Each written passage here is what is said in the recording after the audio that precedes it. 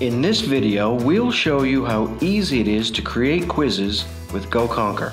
Preparation is the key when it comes to achieving learning success, and our tools will help you gain confidence that you fully understand what you're studying.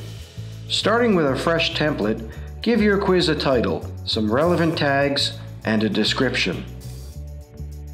Let's see what types of questions are available to us. Multiple choice, checkboxes, and true or false. There is also the option to create a fill-in-the-blanks or image labeling question with text, drop-down options, or drag-and-drop responses. Let's begin by creating a multiple choice question. Write the question followed by the potential responses. It's also helpful to include an explanation to clarify the reasoning behind the correct answer. Remember to indicate which response is correct. Adding images can also help you remember the precise answer.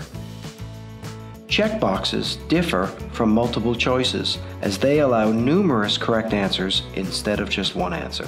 True or false questions, on the other hand, rely on you to analyze if the information given is correct or incorrect. Fill-in-the-blank questions can be answered using text, drop-down, or drag-and-drop input.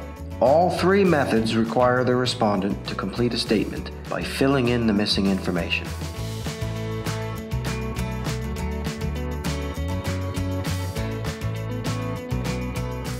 Similarly, image labeling questions can also be set to text, drop-down, or drag-and-drop.